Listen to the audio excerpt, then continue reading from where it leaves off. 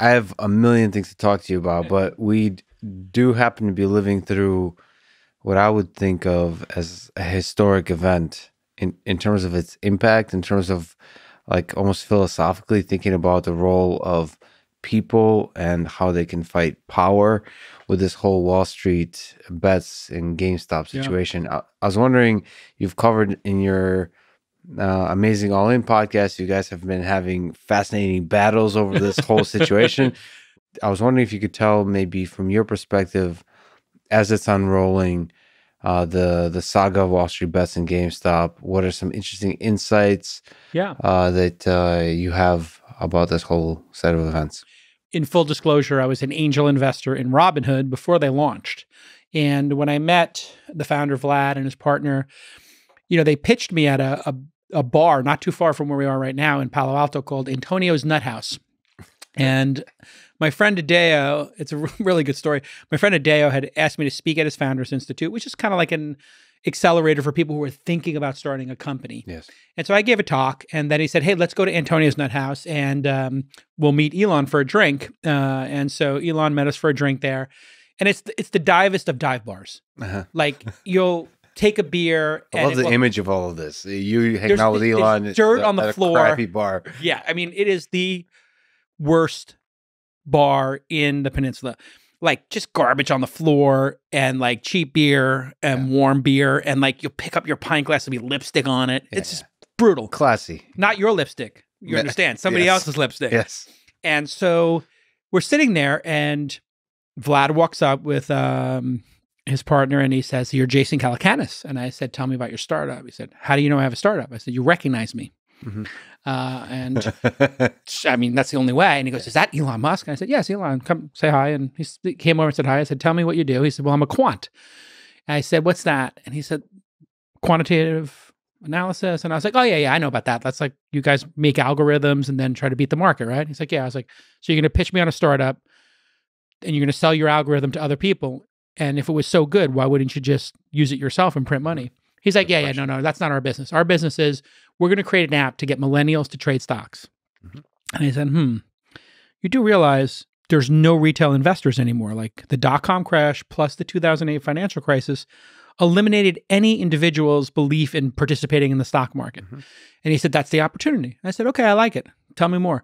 He said, well, we're going to get these millennials to trade. I said, the same ones who live in their mom's basements and take Uber and Lyft and are on their parents' have no money, got screwed, and went $250K into debt for school and now can't get a job. Those people?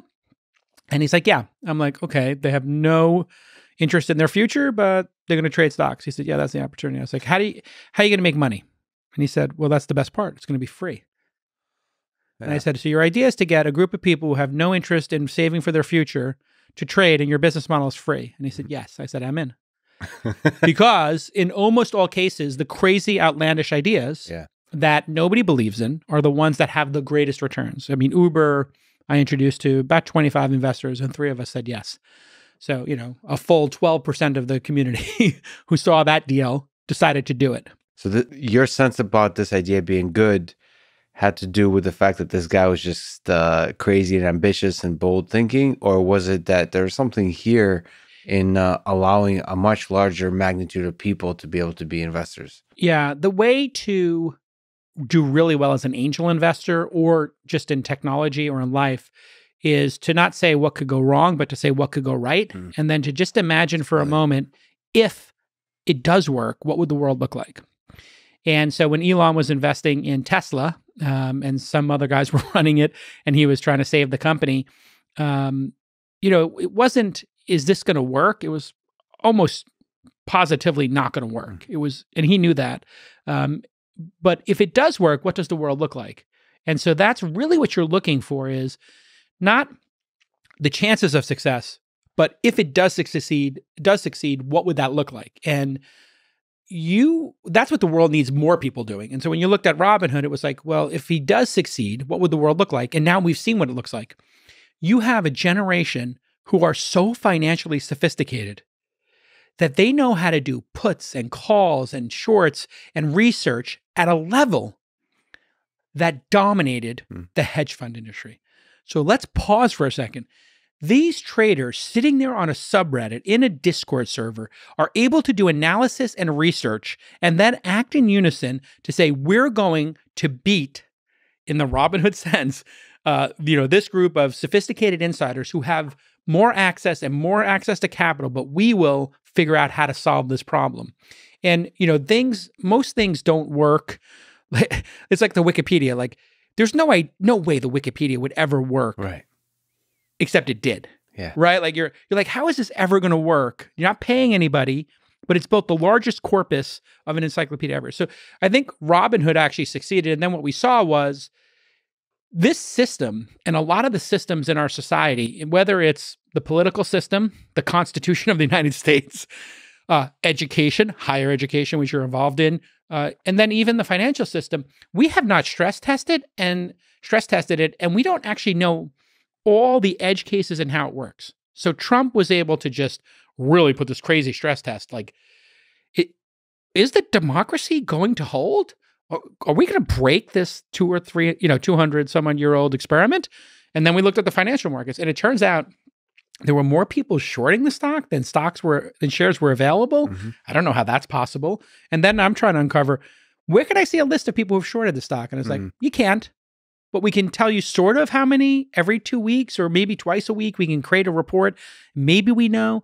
I was surprised that nobody knows the list of people who were shorted, and you guys were trying to figure that out. Yeah, there's no transparency on a lot of these systems. And if you call to try to short a stock, like, it's almost like they'll tell you on the phone, like, let me see, I think I might know a guy who has shares to loan out. So it's like, am I calling to like try to find like a 73 Mustang Grande in, gold, and you're going to call around? It's like, shouldn't this be like on a ledger somewhere and be completely transparent? So now we're seeing those things. And I think the investigations will make it super clear. But of course, in a vacuum, without information, there's so many investors in these startups that conflicts can start to appear. And then you know how it is with people in conspiracy theories. The mind starts to wander, right? And so in some cases, there is actually a conspiracy. And then in other cases, people's mind will fill in like, oh my God, there's some grand conspiracy here. I can tell you Robinhood's only goal is to get more people to trade stocks and to democratize it even more. And they apparently were on the brink of, seizing as an entity if they didn't get more money to cover all these trades. I mean, they were on the brink, and they raised $3.5 billion or something like that in a week. Yeah, so in some sense, Robinhood enabled this very, like, the magic of this distributed system of WallStreetBets, right? You said Wikipedia, which is probably one of my favorite websites and one of my favorite examples of like a distributed system somehow coming together in a way, just like you said at that crappy bar. I would have guessed it would never work, but if it does work, it changes everything, and it did. And Robinhood, in that same way, probably enabled, or was one of the major enablers of WallStreetBets, of giving power, like empowering young kids to learn about how this whole messy financial system works and take on the big elite centralized players. Yes, and it's very easy when these companies get big. One thing that's changed is the footprint of these startups and the velocity at which they grow. So something like Airbnb is another perfect example of something that should really not work in practice, but it does. Like, I'm going to rent my couch or my extra room to somebody like a serial killer, or I'm going to stay in somebody's house, like a serial killer's house. And, it's like, it really sounds scary, but it actually works. And it has not destroyed the hotel business. It has added. So the best startups induce a market to exist. If you look at, Uber or Airbnb, people replace their cars, and Uber was not competing ultimately with taxis. They were competing with car ownership, public transportation, walking, or just not going out. And then you look at Airbnb, a lot of people who stay in an Airbnb would not be taking a trip to Kyoto, if not for the fact that they could get a $75 beautiful room with great reviews in Kyoto for 3 weeks. It inspires people and it manifests a market because the product is so transcendent, right? And I think that's one of the things that Robinhood did. You can't learn how to do this options trading and puts and calls and all this sophistication stuff unless you actually do it. It's just too hard to learn, except in practice, just like poker. If you want to learn how to play poker or guitar or tennis or skiing, like, you can talk about it, you can watch YouTube videos, But at a certain point, you got to get on the mountain. At a certain point, you got to put some chips in the pot. And it's going to be painful. Yeah. Like poker is going to be painful. You're going to lose a lot of money. That's why you should play at the small tables first. And, you know, even in trading, like you look at people who are doing this crazy trading in GameStop, a company that's worth, you know, maybe a couple of $1 billion, but certainly not tens of billions of dollars. Of course, the people who are throwing their money in last are going to lose it. I think everybody knew that. And so it was a momentum play, and, you know, they're betting against the hedge funds. So I think it's good for people to learn and become financially literate and just always understand the concept of the risk of ruin. Yeah. The good news is for a young person, the risk of ruin might be like they lose $5,000 or something, and then they have to build their stack back up. Right. But that's really the only thing I am concerned about is there are people who will play poker or blackjack or sports betting or whatever it is and lose control. Just like there might be people who try alcohol and lose control. Yeah. But we can't build a system based upon limiting, you know, the average person's behavior based upon somebody who can't control, you know, their ability to drink, you know, 2 glasses of wine instead of 20.